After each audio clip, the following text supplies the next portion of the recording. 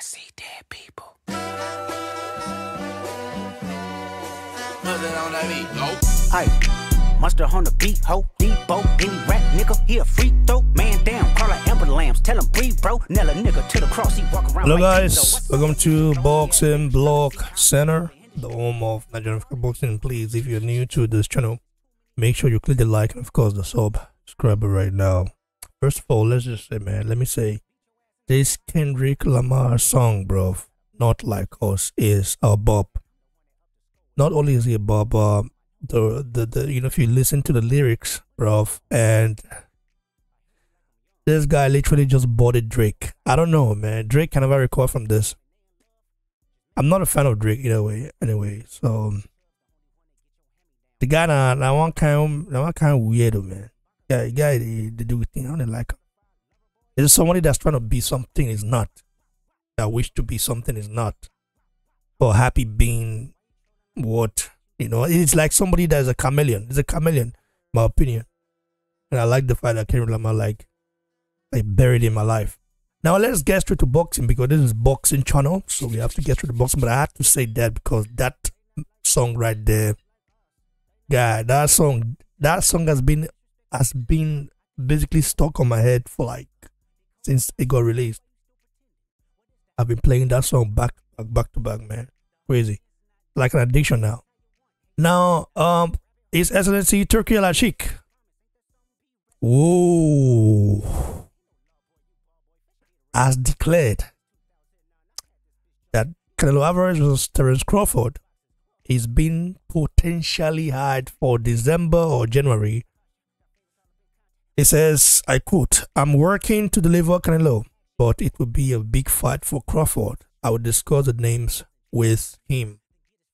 One thing I can literally confirm right here is that His Excellency Turki alalshikh loves boxing. Loves boxing. Like he's an hardcore boxing fan.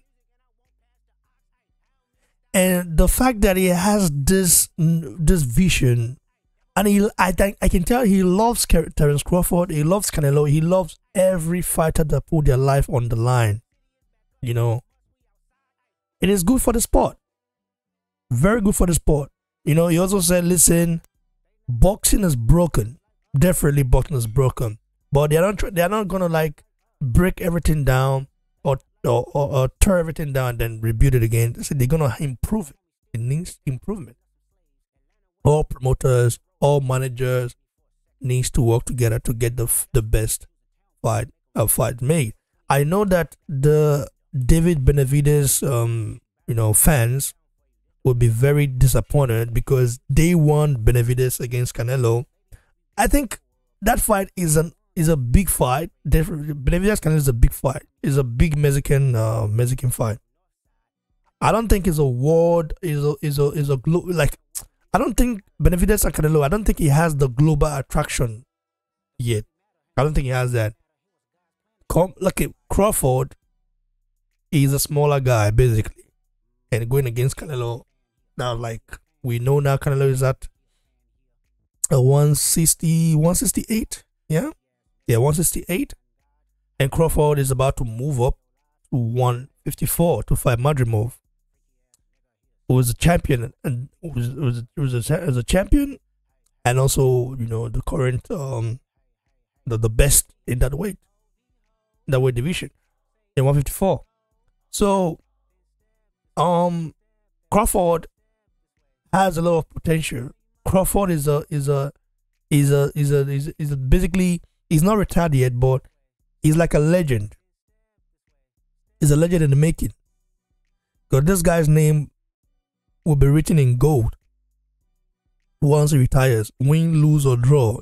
Of course, he's undefeated now, but if he loses, his name will be written in gold because this guy, I think inactivity played a huge part in his career.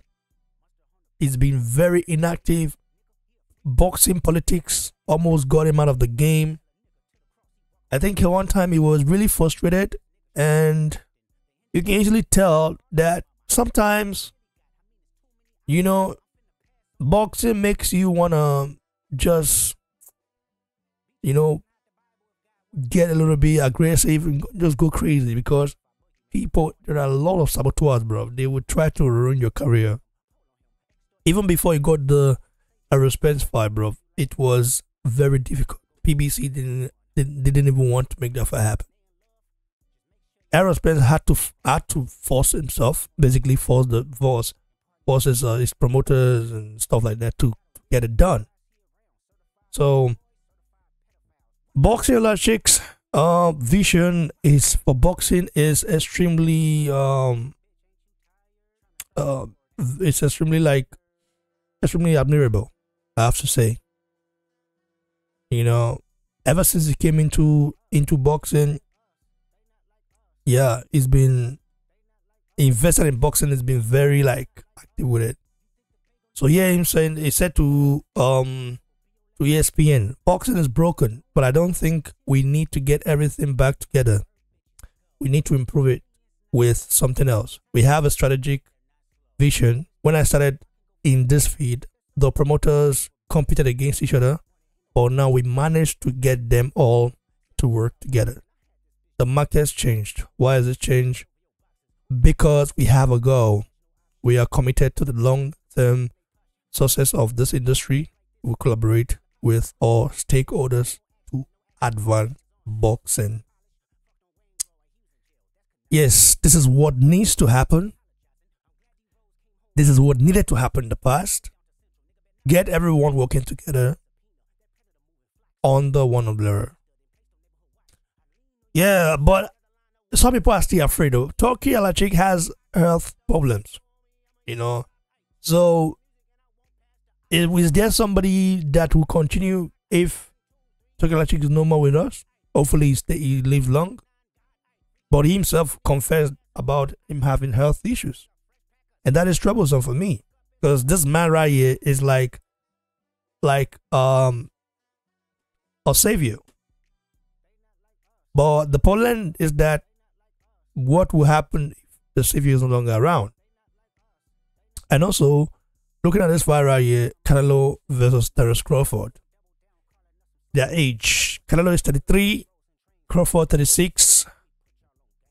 Fight 65 to 40. Wins 61 to 40. Losses, 2 losses. Canelo, 0 losses to Crawford. Knockouts 39. Canelo has more. Crawford 31. 5'7" and F. 5'8". Divisions 1. World titles. 4 for Canelo. 3 for Crawford. 168 pounds undisputed champion 2 times. 2 times on this one time undisputed champion. The 168. 2 times undisputed champion. 140 and 147. Now Crawford is moving to 154 to fight Madrimov. He wants to become undisputed in that field, but if the fight is taking place in December, then it's not possible. And let's not forget, Jaron Booth Ennis is also there. Booth Ennis is there, bro. That guy is a different monster, but we need to see Booth Ennis tested yet. We need to see more. We need to see more fighters testing. But of course, this guy, I think he fights in July in his hometown, Philadelphia. Linear champion, 2 divisions for Canelo, 3 divisions for Crawford. World title fights, 25 Canelo, 18 for. Of course, Canelo has differently. Canelo's resume and stuff like that is like more stacked than Terence Crawford, but this is a fight that is very interesting. Canelo, like I said, is the bigger man, you know, naturally, like, because Canelo is used to fighting, you know, the bigger guys and moving up and down and stuff like that.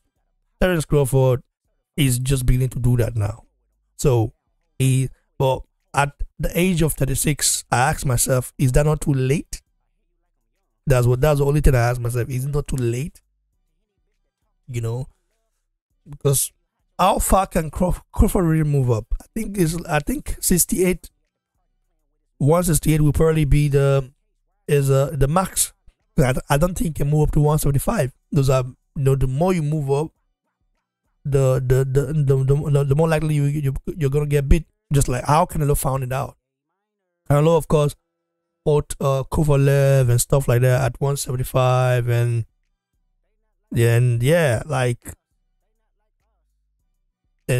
but he met Bivol, and what happened when he met Bivol? He got schooled. He got beaten. His power didn't transcend into that division. Bivol is a different beast. That's why Benavidez, in my opinion, is a weight bully. I see Benavidez as a weight bully because he's targeting Canelo, knowing that Canelo, of course, can do that, can make that weight, but that's not his natural weight.